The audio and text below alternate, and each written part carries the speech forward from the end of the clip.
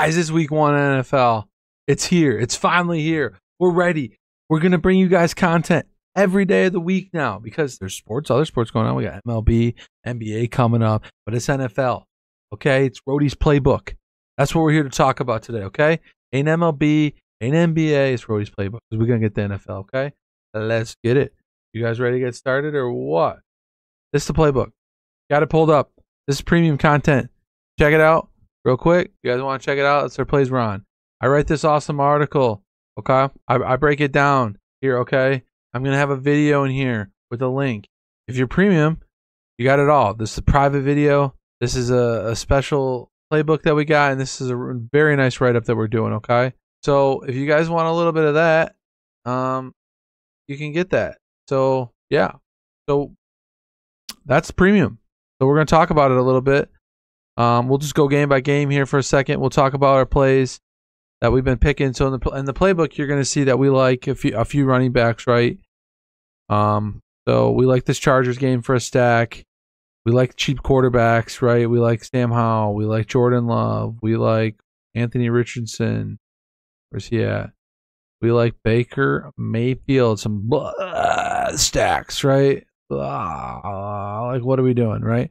And for running backs, you'll see if we like some like Rashad White in that game. You know, we like Raheem Mostert. We like Kenneth Walker. I also showed off some cash builds in that build, right? I got cash lineups. These are optimal cash lineups from a great source. Click of a button, you get all that right with us. These are optimal cash lineups. I'll give you other cash plays that we're considering that are in and out of these cash lineups. See defenses here. Bucks and Raiders are off the chalky Commanders. This total's low. This could be a little bit higher scoring game than we think. We're kind of on that one a little bit. Seahawks, another defense viable, and even the Bucks, cheap against the Vikes. Kirk Cousins throws a lot of picks, fumbles it, pick 6. You know, that's all she wrote. We're a little bit lower on this game. Totals decently on this one, though, but we're a little bit on the under on this one. Packers game's a little low. We're probably a little bit on the over this game. Broncos people are getting some hedge on, I think. I don't really like it. I'd rather take Raiders defense at 2,300 at DK. So, if you guys notice, I'm giving out all these plays, right? All the plays. We got the optimizer. Yeah, we got an optimizer. I can pull that up. All right, the optimizer we got is pretty good. All right, we got Saber Sim here. We got contest sims in the settings over here. You can mess with. You guys can't see it. It's off my screen, but settings, contest sims, I have access to. Pretty cool stuff. A lot of features. I can run some sims. I can run some different builds. Get kind of the idea that I want to do. You know, what quarterbacks I like. I'm sorting by our awesome Goldie's projections, aggregated industry aggregate. A bunch of people's projections coming in helps us get aggregate ownership projections too. You know, Herbert's coming in 10%. Other sites got him at 12, 13%. But you know, as more people talk about Herbert, he's probably gonna be less owned because everyone's like, "Oh, he's so chalky, don't play him." Right? Maybe we'll play him. We'll be overweight on him, maybe. And then you got all these cheap quarterbacks. What do we do? I mean, people are gonna be targeting these cheap quarterbacks. I mean, why not? We get cheap quarterback. Guess who we can play? We can play Austin Eckler 8,400. We can play Derrick Henry at 7,800. Josh Jacobs 77, 8,200 for this guy. You know, so if we're looking at projection, I like to sort by value a lot. Deion Jackson, we ain't playing that guy. Come on. Talking about playing Hall. I mean, Moss could be back still. He's questionable. Like, it's still up in the air whether he gets this actual 10% or 10-point projection. Right? Jamal Williams is there. Kenneth Walker's there. This is like the aggregate. I haven't really looked at the aggregate as much. But like Mostert's up there. I like, you know, Miles Sanders. I'm getting a little bit more love at 5,600 now. He's popping a little bit more, and he's pretty low owned. Right, 5%. I can take that. I like that. Nick Chubb is down a little bit ways. We just talked about him. Javonte Williams. I heard some new guy for Denver's coming in. So like he's gonna get a lot of carries. The new guy, not Javonte Williams or what's his name?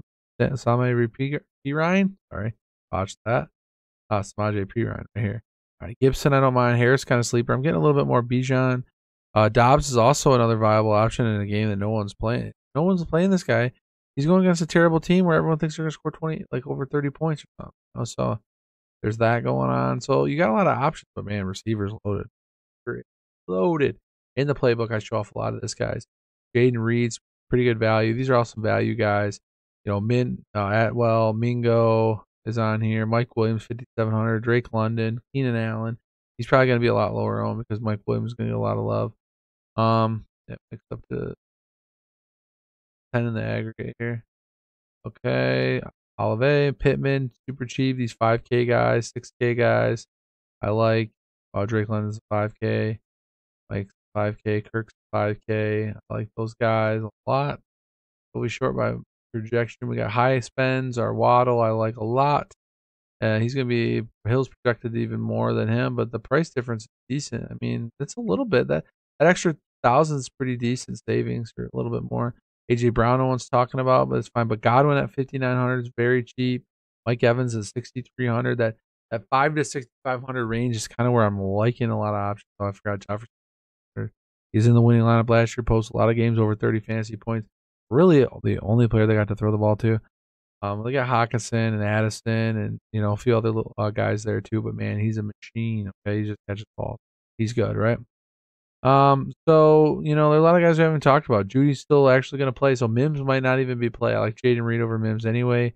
But if he reads Judy's in, then Reed's the better play over for 3K over Mim. Sutton's there still. There's a lot of viable guys. Um, so just kind of what we're doing. That's kind of a general sum of the playbook that I posted. I posted a private video with that. I got a nice article. You guys will all be able to see everything and everything come together. So week 1 is here. NFL, that's the playbook, guys. So make sure you check it out. Become a subscriber. You get the article, the playbook. You get Bobby's bets. You get the Saber Sim. You got all those options to go through. So this is exactly what you need. You don't need to go read 457 articles. Okay. You said, oh my gosh, Brody has all these plays right here for me. I got cash lineups built for me. I got wow, just easy peasy. I got videos to watch. First look, DFS picks. Got Saber Sim. You can run contest sims if you have that package. We have all that. So that's all you need to do to build on. Wake up Sunday morning, get ready, jump in the show at 11. We got, ask them questions that you're curious about who we changed our mind on. Check the injury report. Boom, you got yourself some winning lineup. Pretty sure.